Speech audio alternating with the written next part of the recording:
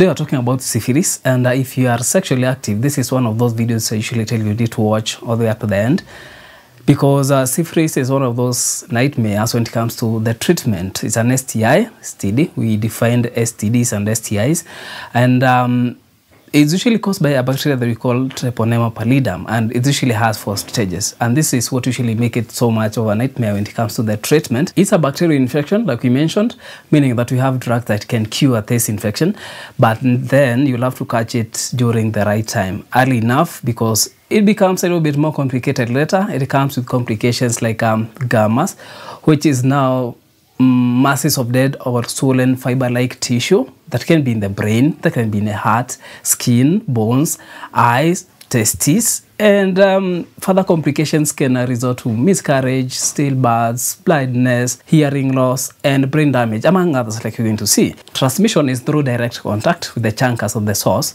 and the source tend to develop around the mouth when you have this infection, around the mouth, the penis, the vagina, the anus, around the areas where you have mucosa. Now, syphilis is primarily transmitted sexually. This means you can be able to contact it through oral, anal, vaginal sex, or direct genital to genital contact.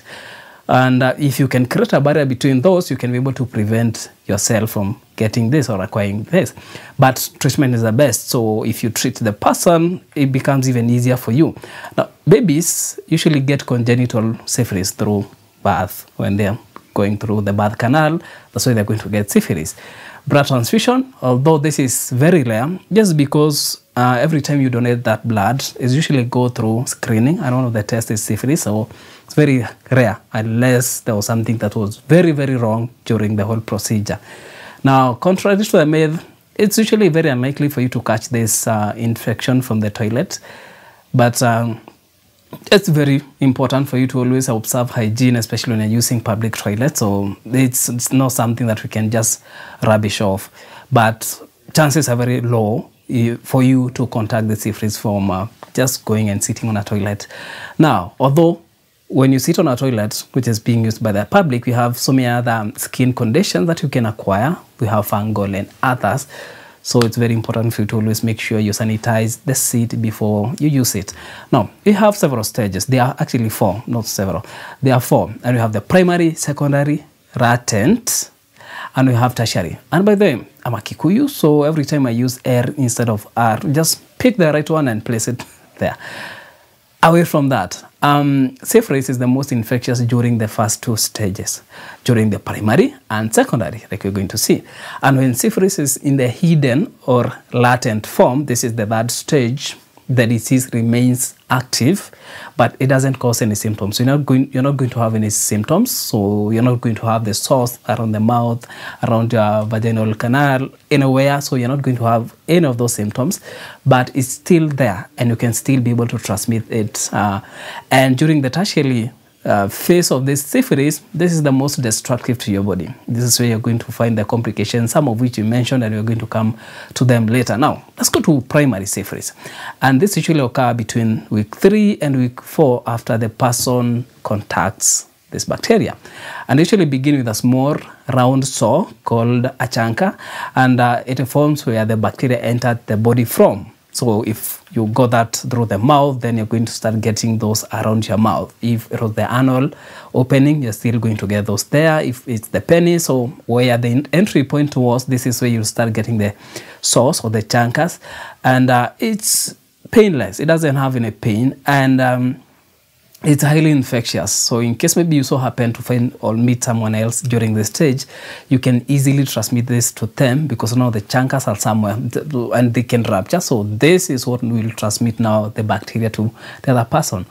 And sometimes people may not even notice they have them, because they might, for example, it's around your mouth, so you might just think that I have a HSV due to maybe around going cold, or maybe immune is not working well. So you might end up thinking that this is not syphilis, and it might end up being one. Or maybe sometimes you just get that, and because it's painless, and maybe it's in an area, maybe your anal region, where you're not seeing the area, so you don't actually get to know that you have it until it goes to the extra phases that you see in stage 2, 3, and 4. That's when you discover that you had it. The sore can remain for 2 to 6 weeks, and before now going to the secondary syphilis, and the symptoms cannot be there. Okay, they might not be there, but you might notice that you are having swollen lymph nodes because they are overworking to try to kill this bacteria. If left untreated, primary syphilis will now go to secondary syphilis, where you start getting sore throats, and also remember you are having also swollen lymph nodes and skin rashes. The rashes will happen on the sole of the feet and also on the palms around this area, and also the sole of the feet. And I've seen these photos almost everywhere. Now, I'll try to put some here. Now, the rashes can happen anywhere, and sometimes this can disappear very fast without even you noticing. And sometimes this can be accompanied by other things like headaches, swollen lymph nodes, like we mentioned, fatigue, fever, weight loss, hair loss, and the aching joints. And the hair loss will come if you have the rashes where you have the hair follicles, so they start falling off because of them. Now, the symptoms will go away, whether treatment is received or not. However, without treatment, the person will still have syphilis. So if it disappeared after treatment, it might be because it disappeared because you are cured.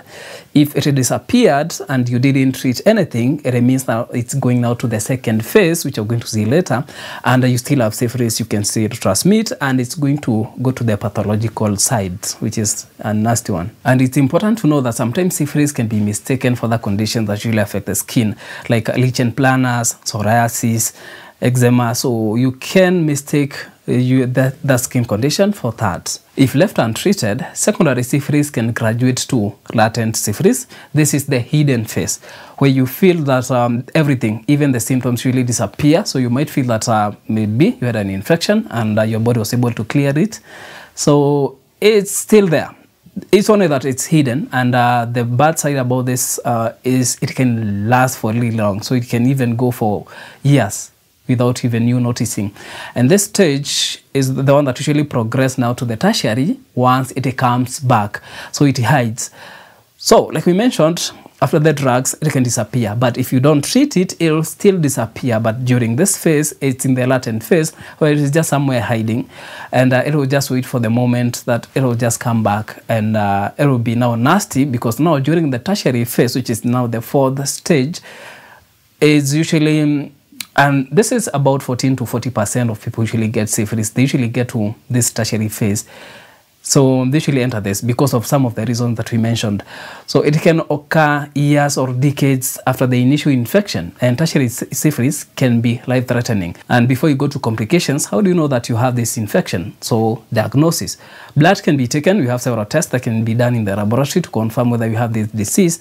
A swab for fluorescence can be taken. So still will be taken to the laboratory for something we call fluorescence microscopy, and from there they can actually see the actual bacteria. It's an interesting looking one, so I'll try to find a photo and attach it here. Also, CSF can be taken through lumbar puncture, so that CSF can be analyzed to see whether you have that disease with you. And also we have home kits that you can use to test at home whether you have the syphilis. Complications that are usually associated with syphilis comes from untreated syphilis, and the most of them are going to come from the fourth stage, where now you're having the devastating effect. Now, gammas, like we said, this is a mass of dead or swollen fiber-like tissue, and they are mostly found in the liver. You're going to find them in the liver. They can also occur in the brain, the heart, the skin, bones, eyes, and testes. So you're going to have that mass, and this is mostly what usually causes blindness in case it occurs in the eyes. Testes, you're going to have those complications. In the brain, it's going to cause the headaches that will forever be. Brain damage, you have paralysis, you have meningitis. Meningitis is when you have inflammation of the meninges that usually cover your brains, and also damage to the heart valves. They usually damage that in case you have this in your blood. And also we have inflammatory aortic disease. Syphilis can also increase the chances of getting risky pregnancies, such as miscarriage, stillbirth, premature birth, and also it can be transmitted, like we mentioned, to the babies. This is what we call congenital syphilis, and this can come with other effects like developmental delays. We have seizures, we have rashes, fever, swollen liver, spleen, anemia, jaundice, infectious sores.